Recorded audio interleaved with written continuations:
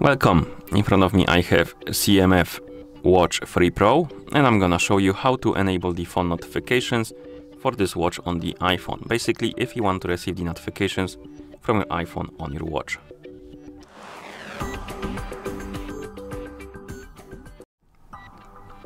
Before we start, if you want to receive the notifications from your iPhone on your watch needs to be paired with your iPhone via the Nothing X application.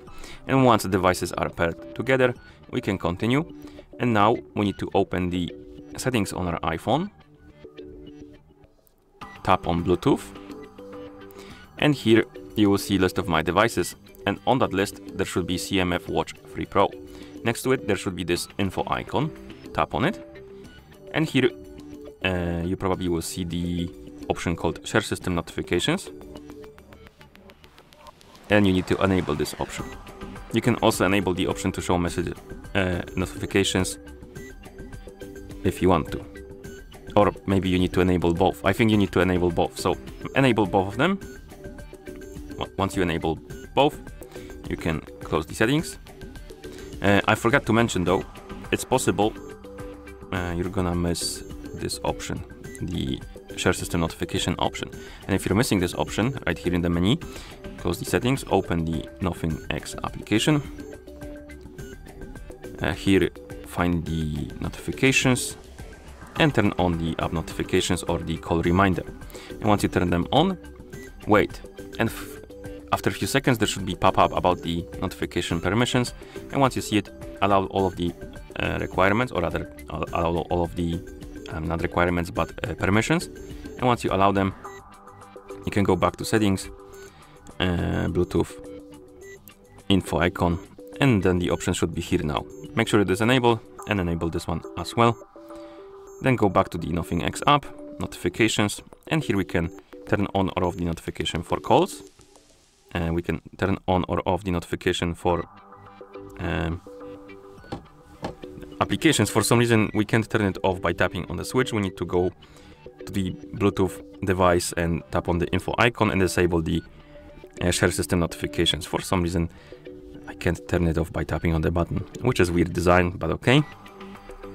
And once you enable the notifications for the applications, you will see the list of apps, and basically you can allow or deny the permissions for the, or enable or disable the notifications for specific applications. So let's say you enable the notifications for, is there Discord here on the list? Yes.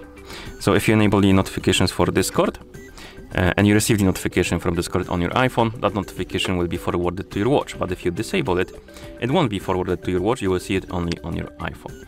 So enable the notifications for the apps you like. And if you're missing an app on this list and you want to enable the notifications for it, you can also enable the option called Other Apps. And this option enables notifications for apps that are not on this list. So basically, if they're installed on your iPhone but are not on this list, it will enable the notifications for them. Then we have the alarm option, and here you can clear the alarm, so that's not important right now. Okay, so at this point the notifications should be working. Let me see if I'm logged in into Discord. I'm not, so I'm gonna log in and we're gonna test it out.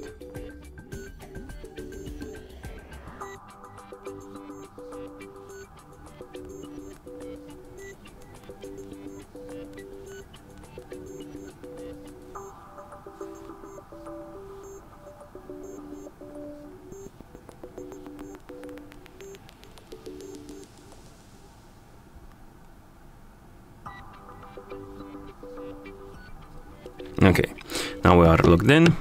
I'm gonna send myself a message on Discord. And let's see if it's working. And we got notification on our iPhone. And we got it also on our watch as well. And if you miss it, you can swipe up on the home screen to open the notifications. Okay, and that's how you enable the phone notifications for this watch on the iPhone. Thank you for watching. If you found this video helpful, please consider subscribing to our channel and leaving a like on the video.